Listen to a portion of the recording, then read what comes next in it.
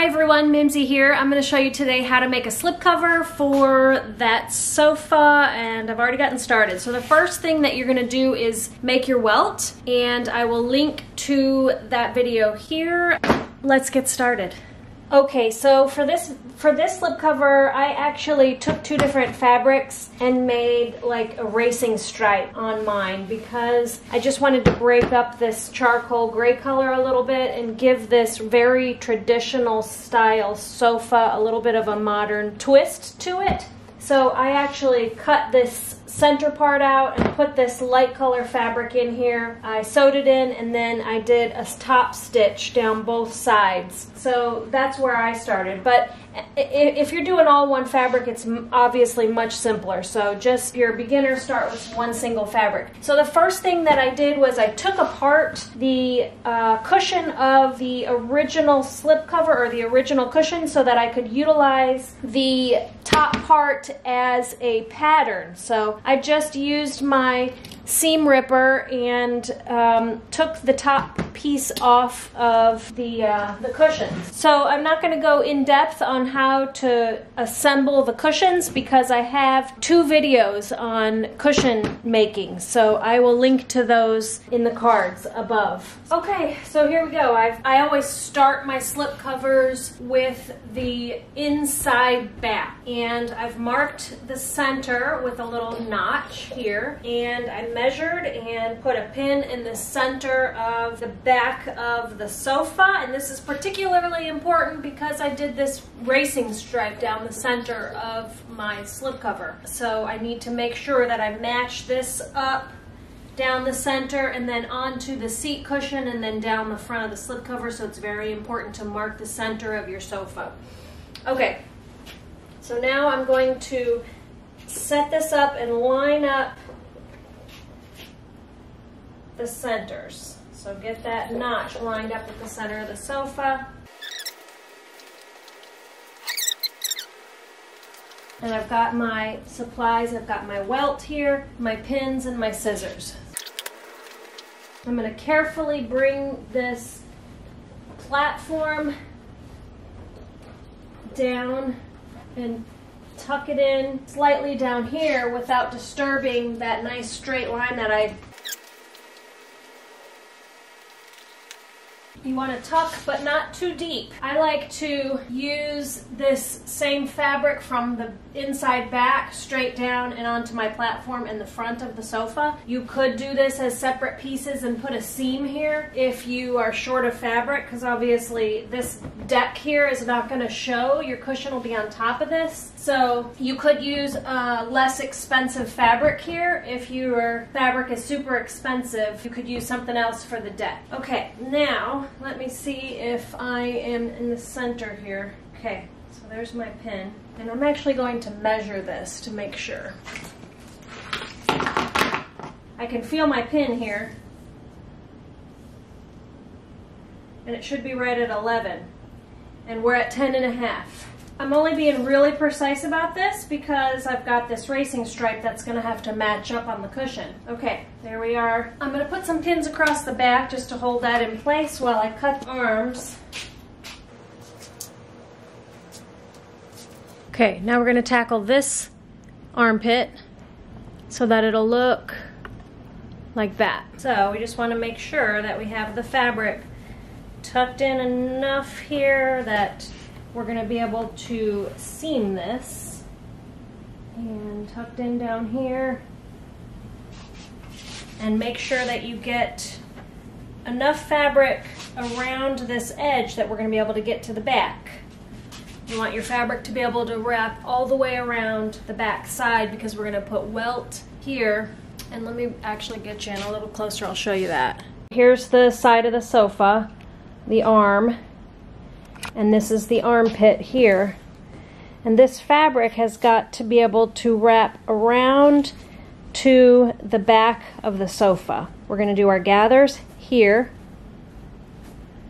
to match the gathers that are on the sofa already. So we'll just follow that. That way both sides are the same. So we'll pleat that up like that.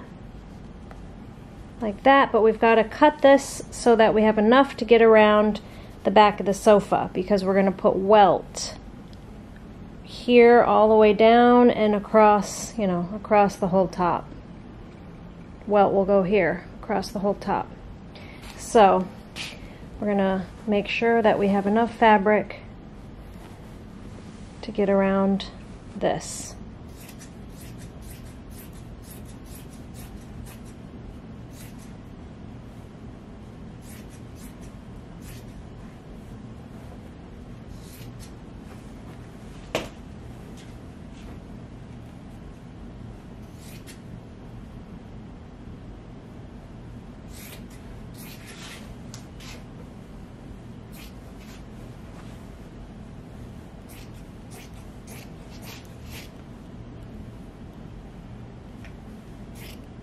Can you see that?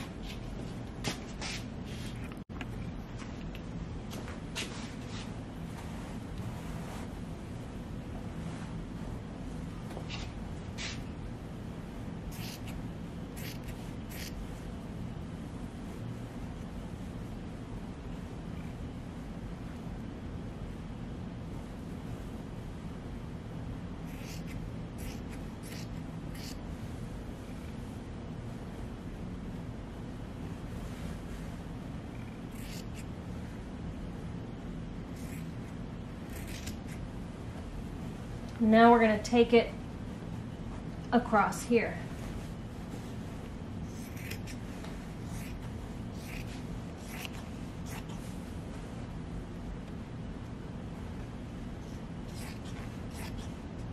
And then we need to make sure that we have enough fabric on the front of this to get around this T. So when you're cutting across here, you don't want to keep cutting straight out. You got to come around this so that this fabric will lay down on this T.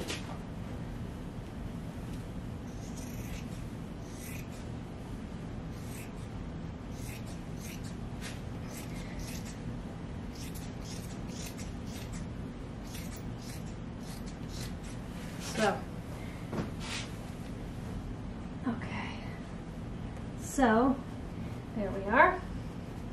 So that tucks nicely into there. That tucks nicely into there.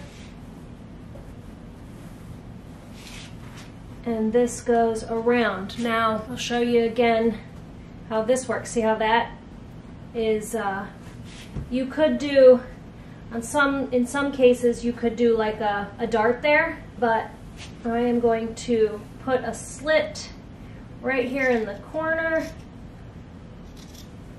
to open that up, and you could do a little Y here, and that just lets that lay down around that T. And then of course this piece will go on, and that'll be seamed there and there.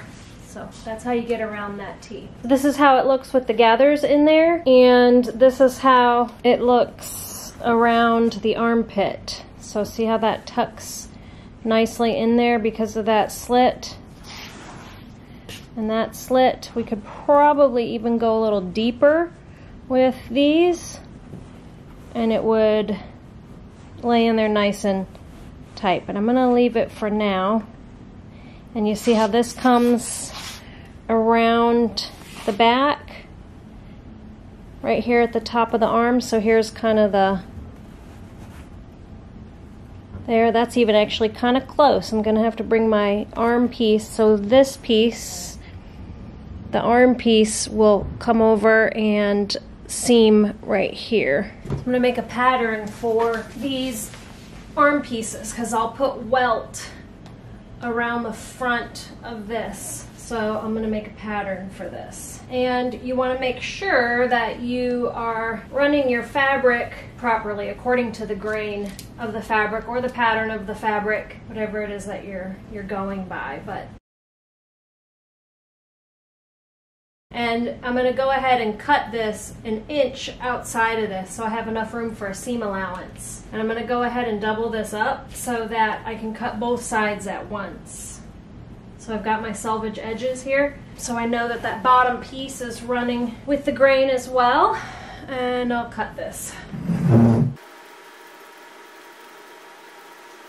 Okay, there we go. So now I've got a piece for here and also a piece for there.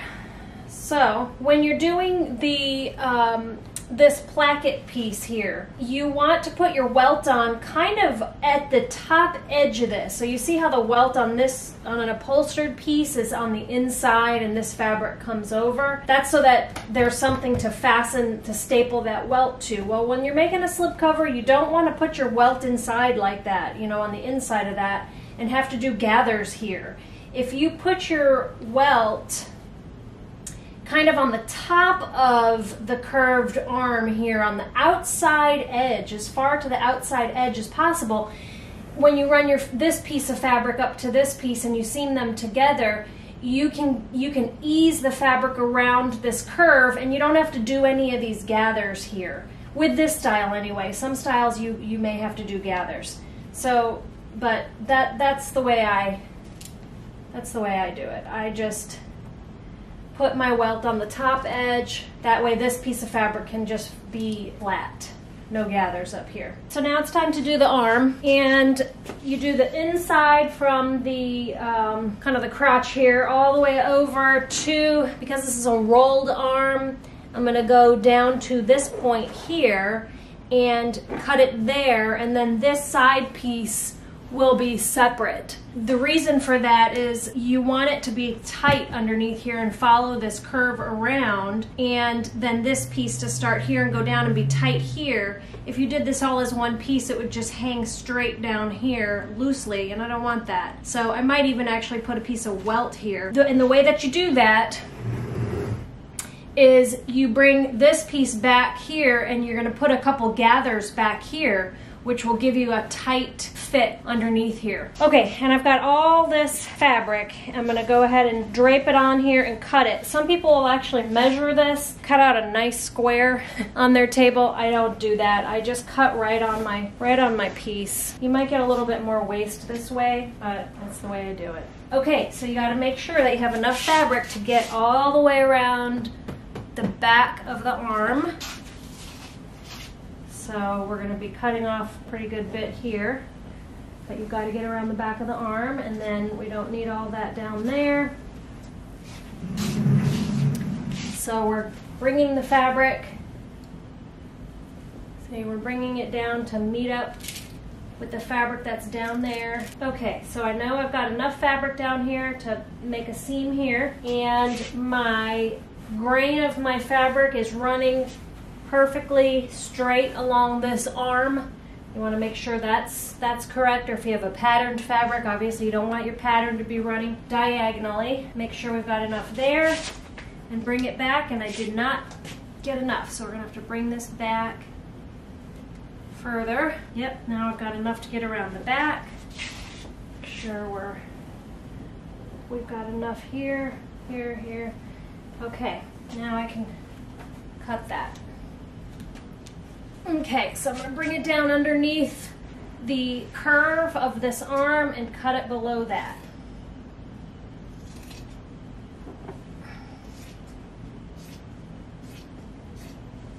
I like to give myself about 2 inches of extra fabric for my seams. Okay, and now we'll go to the front and cut this.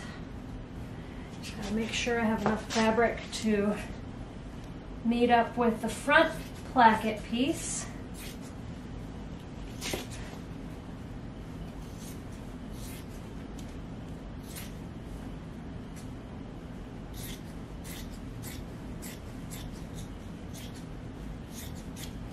Okay.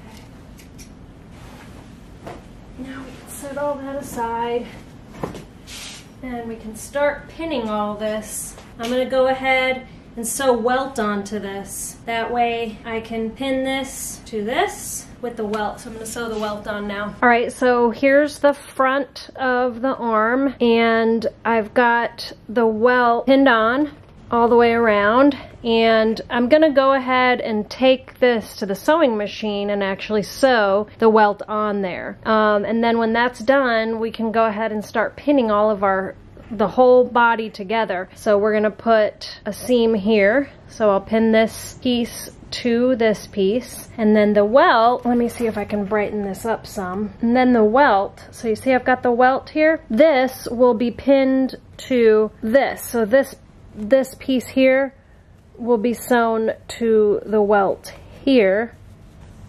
We'll put a dart here.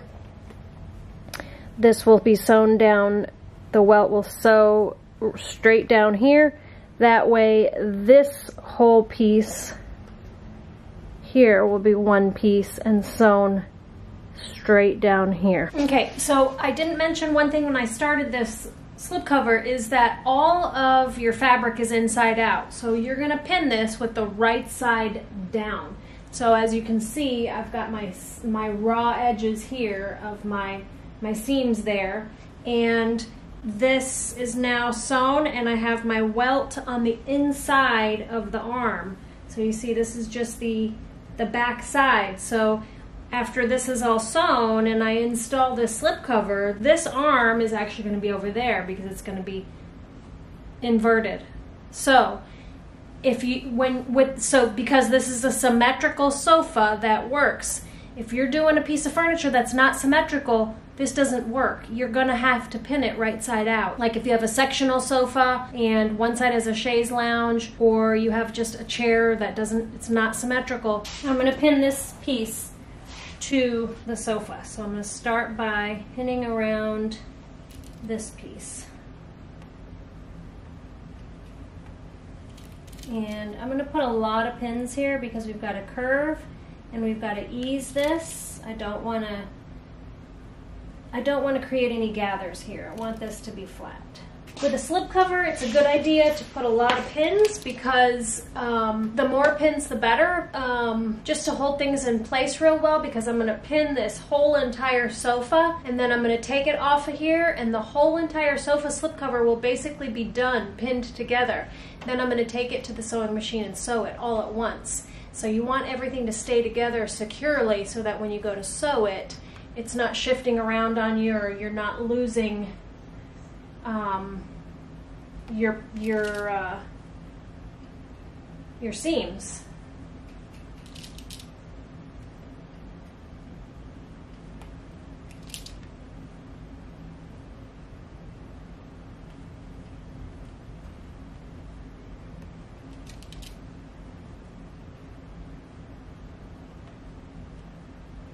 You could go ahead and pin sections and take it off and take it to the sewing machine and sew it in sections.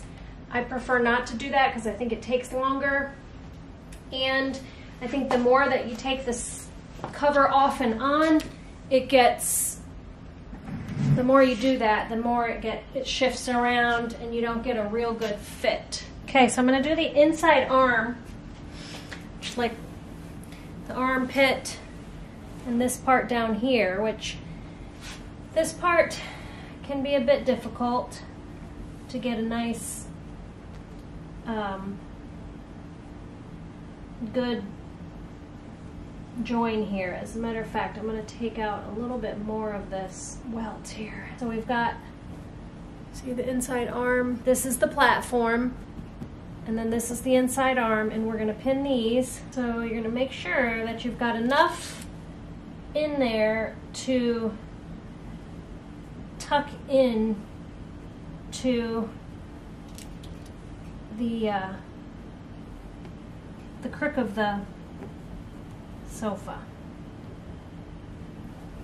Now I've got quite a bit of extra fabric here, which makes it a little bit hard. Okay, so this I'd say probably is the hardest part to pin and a little bit difficult to sew. So just take your time when it comes to this.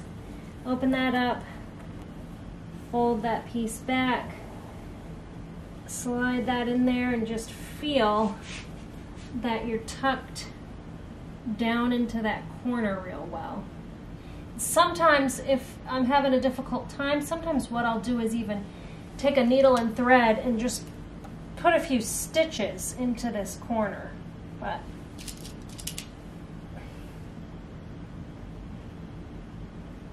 so here's what I'll do so that I know where that exact corner is and where I need to turn when I'm sewing is I'll crisscross these pins. So I'll feel it and then I will pull that corner back out and do a little bit of a crisscross there so that I know this is the crook and this is kind of like the armpit. So I know I have to make a turn here and come up the, and then you can tuck that back in.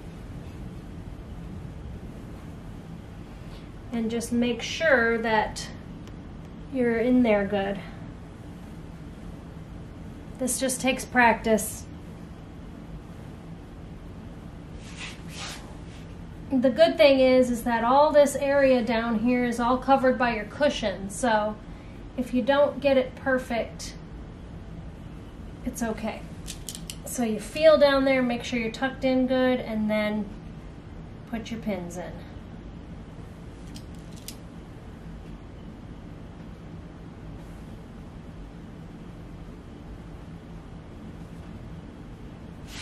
So I feel it, tuck it in, feel it with my fingers, make sure that I'm tucked in, hold it, take it back out, and put your pins.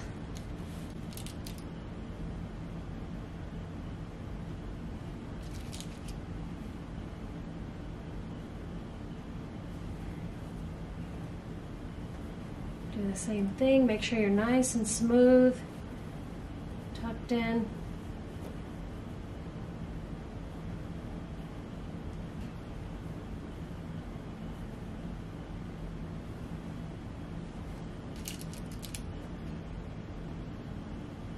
And I put a lot of pins in here. Every inch or so, I put pins. See how many pins I've got in there?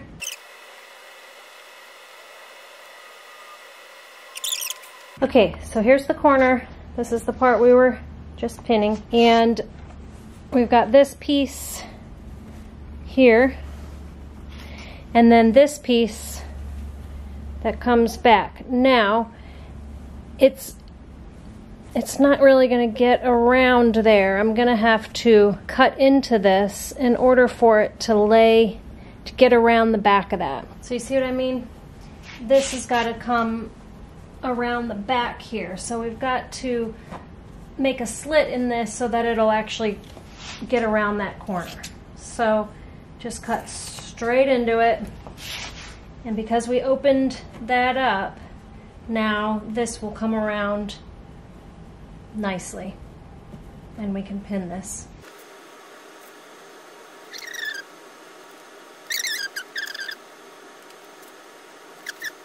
I cut this one a little bit deeper. Now that I've got pins in there and I know exactly where it is, I'll be sewing. See how nicely? So I can cut this off. And then I can cut this off.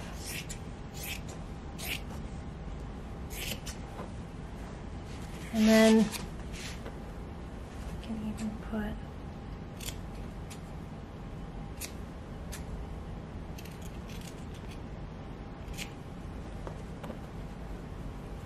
okay, see how nicely that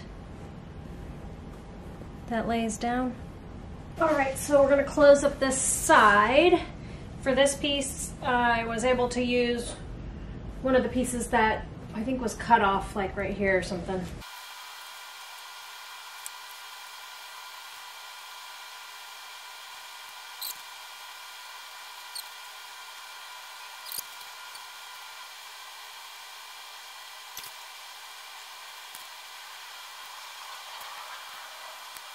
Okay, so now we're pinned here, and this is not going to stay tight up underneath this arm really until we get this back on and closed up, and then it might be a little bit loose. So when you get this slip cover on, you can use either a T-pin or a one of those little corkscrew type pins to pin up underneath this arm if you want that to be a tight fit.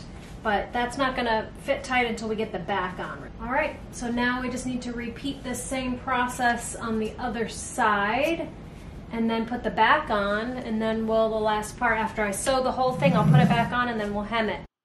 So rather than a hem, I actually put a welt on the bottom, and then I put Velcro, I sewed Velcro to the bottom side of that, and then stapled Velcro to the bottom of my sofa so that I could just Velcro it to the bottom of the sofa and it would look like upholstery because there's welt lining the bottom of the sofa. So I just pinned on the welt, feeling for the bottom of the sofa with my hand, and then I sewed it on. I cut off that extra fabric, and then I sewed on the Velcro after that. Okay, so here she is all finished, and I'm pretty happy with the results. I'll show you. So you see how the welt is on the bottom. Let me see if I can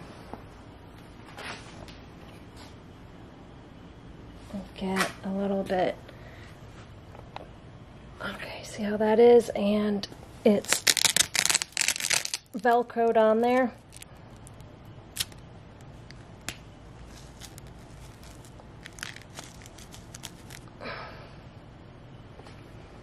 And then there's the dart that we put in, the front of the arm. See how that's nice and flat, and this part here is just a flat over the top of the arm. There's no gathers there. And then this part of the arm, see how that just fits right in. And then we have that seam there that we put in. And then the side, see how that seam is on the side. Now it's not super tight underneath there, but I'm okay with that.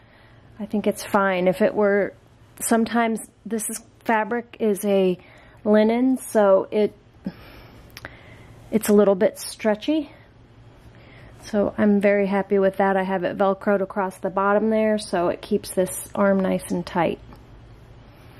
And then the back, which I did not show you the process of the back. So here's which I did the same on the other side. I didn't show you the process of putting the back on, but it's just like the rest of the sofa. I just ran the welt along this top edge. I sewed it to this piece, or I pinned it all together. That's how the back of the sofa looks, and there's also Velcro across the bottom. Now on this sofa, I did not put any closure in here because it's got low enough arms that I was able just to slip the whole slip cover on without having a closure. But if it's too tight, I would normally put either a Velcro closure all the way down the back side here, like maybe up to about here. So I would put either a zipper or Velcro all the way down that seam. I'm going to link here to the welt making video and also my video on how to make a cushion, so you can see the process to make a cushion like this. The size doesn't matter, the process is the same. So